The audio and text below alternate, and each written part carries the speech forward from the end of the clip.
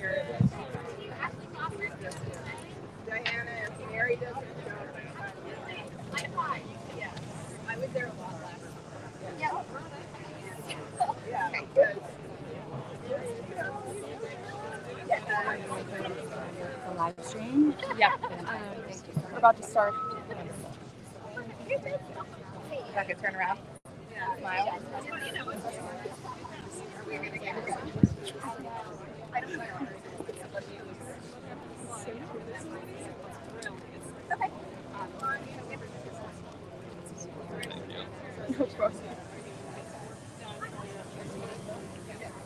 Well, can I get your attention? Good morning.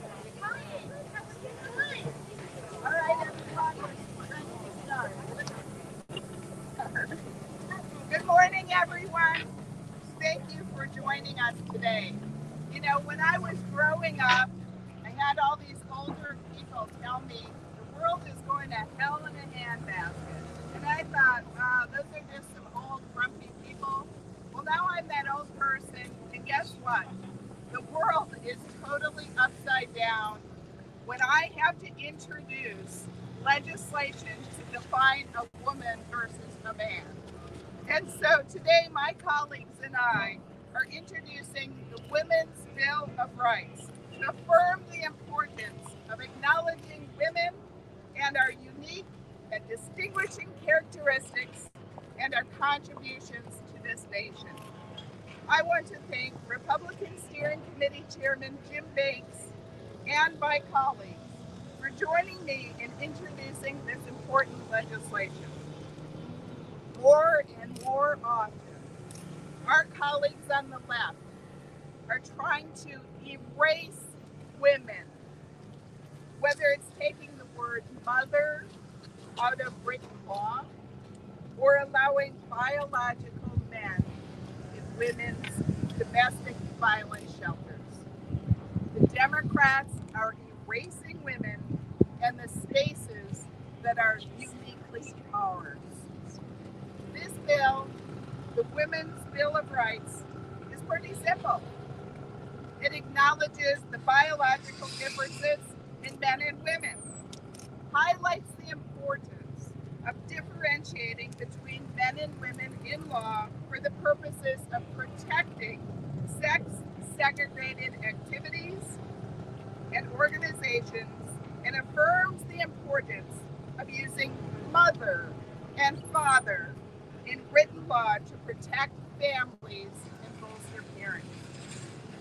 We must stand up for women and defend our place in this nation.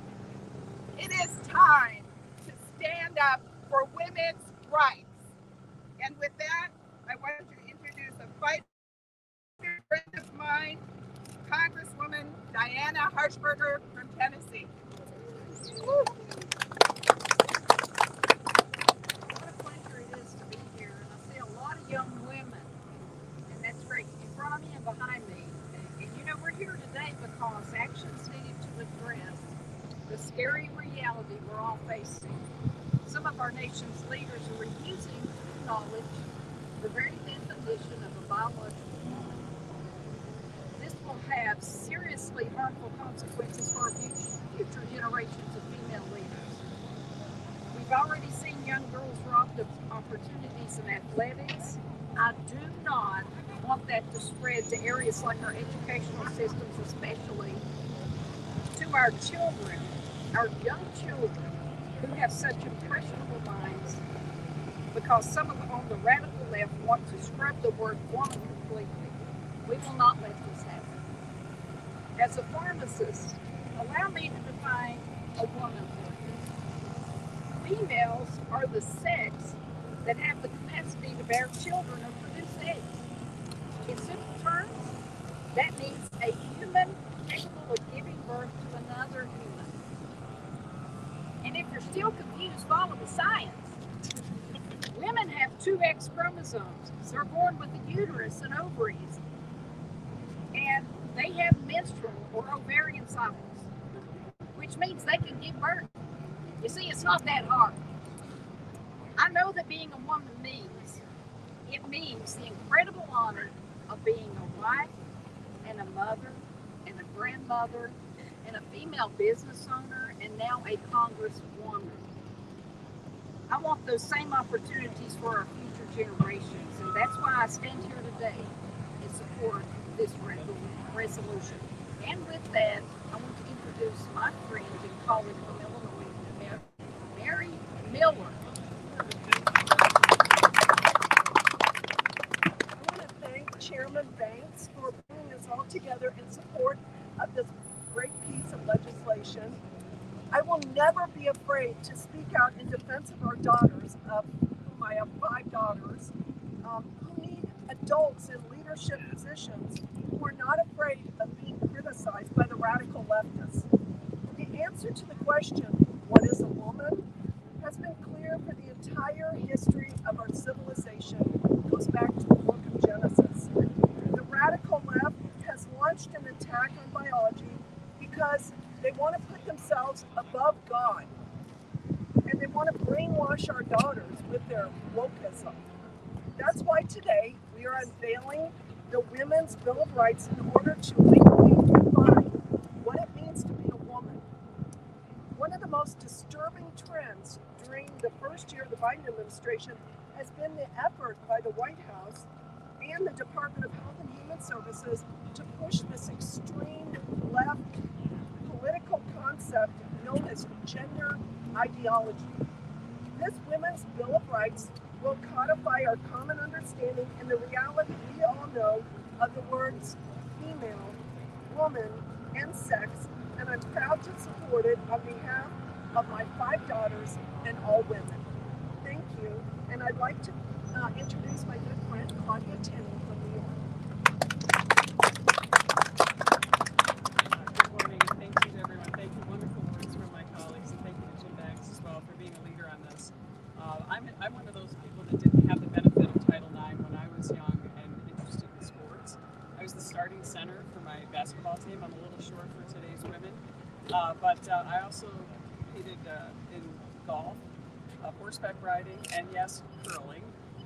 Some of those sports really do not have a distinction whether you're a woman or a man. Of course, when you're riding a horse, the horse is the true athlete and all of that.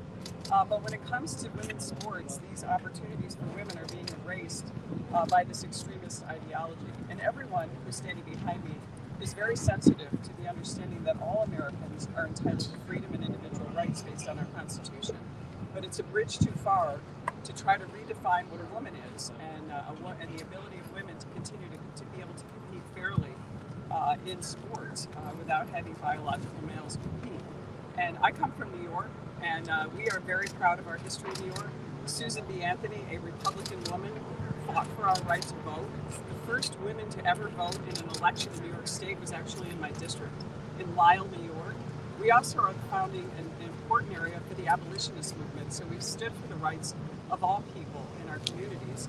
The little hamlet of Peterborough in upstate New York is where the abolitionist movement was very strong. And actually, not only was Elizabeth Cady Stanton, who met her husband there, but also Susan B. Anthony, and these strong Republicans across New York State helped with women's rights and abolitionists and ending slavery and protecting and working with people like Frederick Douglass and the wonderful other abolitionists from our region like Harriet Tubman. So these great women and other leaders are recognized for their standing for individual rights. And right now, I'm just so proud to be part of this women's rights bill to clarify this issue. It is in no way meant to hurt other people involved or other people who are interested in advancing human rights. It's to protect women's abilities in sports and to recognize the science, which is not that complicated. Diana Harshbarger, representative, is a pharmacist. She can tell you all about what the science is better than I can. But this is really an important bill, and I thank all my colleagues for standing up for rights today of women. And next, I'm happy to introduce Vicky Hartzler, representative from the great state of Missouri.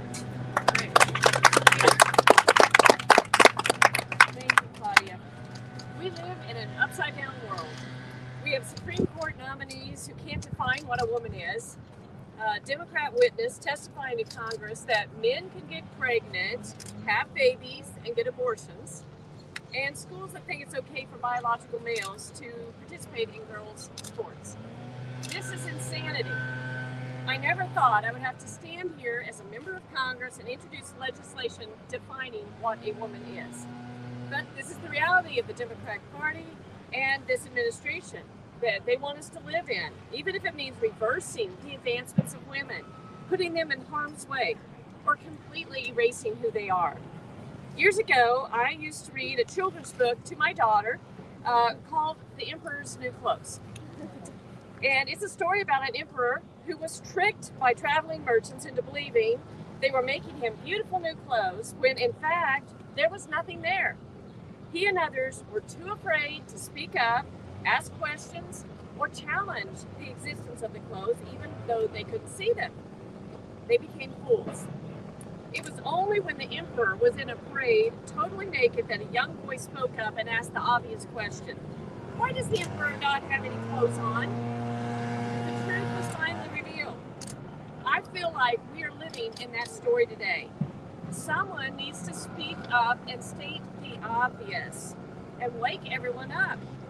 That's what our resolution does. It defines what has been true for centuries and what is still true today. That girls refer to human females, and a mother is a parent of the female sex. These definitions derive from important biological differences between men and women.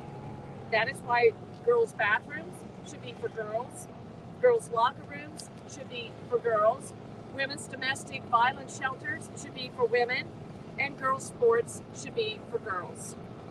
It's time to bring common sense back to this country. It's time to stop the madness, and it's time to stand for women. And now I'd like to introduce the leader of the Republican Study Committee and a champion for our values and common sense and father of 3 daughters, Jim Banks from Indiana.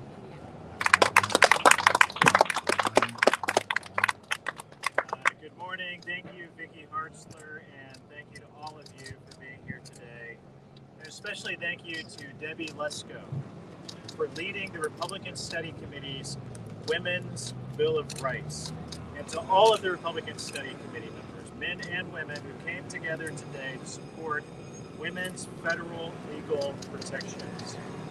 We've seen so much support, bipartisan support, so much outside support from groups like Independent Women's Forum, Heritage Action, Family Policy Alliance, Concerned Women for America, so many other organizations who are represented and supportive of what we are doing here today. Title IX was established nearly 50 years ago because for the past 50 years, every American and both political parties have recognized a simple truth. Biological males and biological females possess unique and immutable differences. Those differences are what make men men and women women. And we should celebrate those differences. We should celebrate women and we should celebrate men. But today's radical left seeks to deny these differences and erase women as a distinct category alongside the legal protections that Congress established for them. Just yesterday, a Democrat witness testified to before one of our Republican Study Committee members, Dan Bishop, that men can get pregnant. But denying reality is difficult, and Americans are hard to fool. So the left has censored anyone who dissents from these views or beliefs. I know this because Twitter suspended me for pointing out obvious truth about biological sex.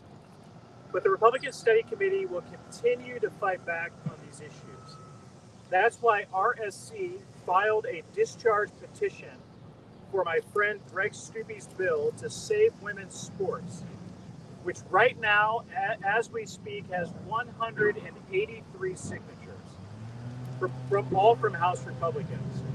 And today I expect even more members of Congress to sign the discharge petition as we get closer to 218 signers to force Nancy Pelosi to put this bill on the floor of the House for a vote. Today we are united, though, around a Women's Bill of Rights. We are committed to defending female athletes' right to compete on a level playing field. And we are committed to preserving women's right to privacy and safety in single-sex spaces, in domestic violence, shelters, bathrooms, and federal prisons. I am proud that Republican Study Committee is standing by my 3 daughters so that they too can enjoy the same rights that all American women have had for the past 50 years. So thank you again. I want to yield to a true champion, as someone who works so hard for these issues, Heather Higgins with the Independent Women's Forum.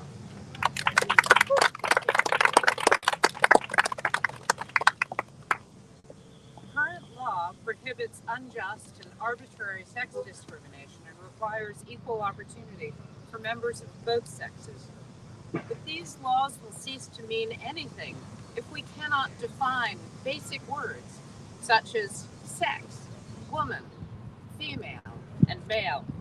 We know what a woman is, what a mother is, what a female is. We know that without needing to be biologists. We know there is a difference between sex and gender. Our laws and our politicians should know that as well. That's why Independent Women's Voice created the Women's Bill of Rights, to stop the erasure of women from our laws. Our Independent Women's Law Center brought together leading experts from the right as well as from the principled left to create this common sense and scientifically based declaration on the biology of sex. The Women's Bill of Rights does not create new rights or entitlements.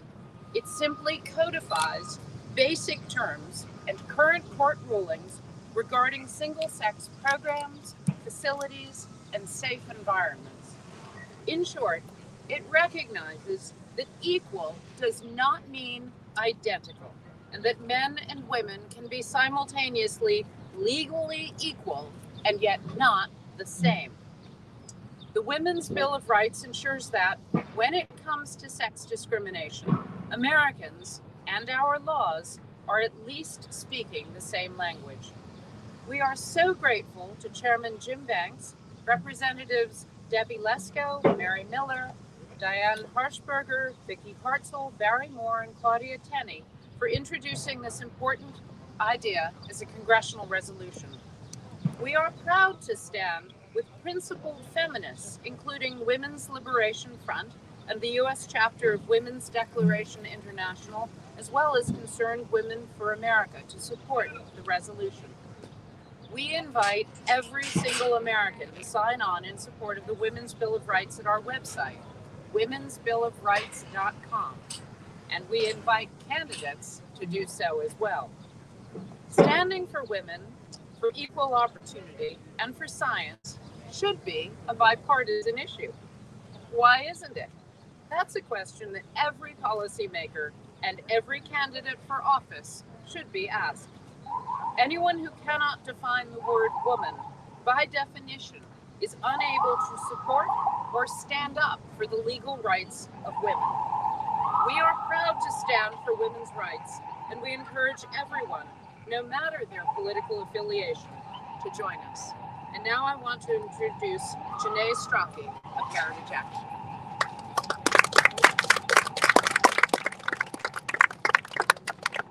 Hello.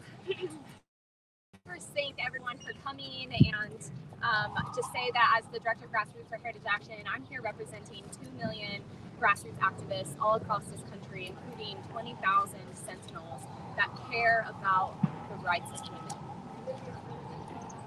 I want to thank Congresswomen Lesko, Miller, Harshbarger, Tenney, and Hartzler, all for being here and for leading the charge in this important resolution. They've all shared important remarks today and talked about the common sense of this bill and the ridiculousness that we're even having to define it. But the truth is, it is common sense.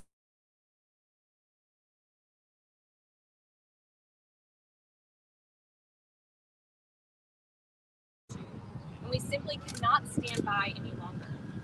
Women have made great strides over the last several decades, and now we have equal opportunity and protections in education, in the workplace, and in our daily lives. But now these opportunities and protections are under attack from the left.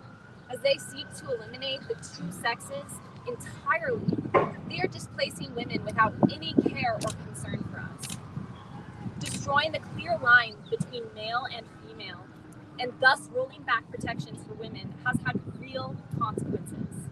We've already seen women's opportunities taken away on sports teams. As someone who has competed competitively in 6 different sports since 3rd grade, I personally know the life skills and opportunities that I learned and was given from participating in sports. We've seen sexual violence take place in communities and in correctional facilities, but that is just the start. The impact this will have on women in the workforce, in higher education, and beyond, I'm sure is far beyond the imagination of many, and it will have a lasting ripple effect on our society and country at large. Across the country, women and girls and parents are rightly concerned. We do not want our rights eroded by a party of woke activists hell-bent on destroying the two sexes in the traditional family unit. The left falsely claims to be the party of women. We know that's not true. If it were true, they would be standing up for the millions of women who are going to have a harder time succeeding without Title IX protections. Protesters and so-called activists on the left always try to falsely attack conservatives by saying that they think our daughters are going to have fewer rights than they have. Well, the left needs to take a look in the mirror, because if they destroy Title IX and effectively eliminate women in society, their daughters will truly have fewer and maybe no rights. It is so unfortunate that so many Democrats in Congress will not get on board with this resolution and will continue to attack women for their own political gain. But thank you again to all the members here today supporting this important resolution and the other conservative organizations. We appreciate all the support, and all the conservatives and the Republican Study Committee and so many others who are truly fighting for the equal opportunity and protections. The American people are with you. Thank you.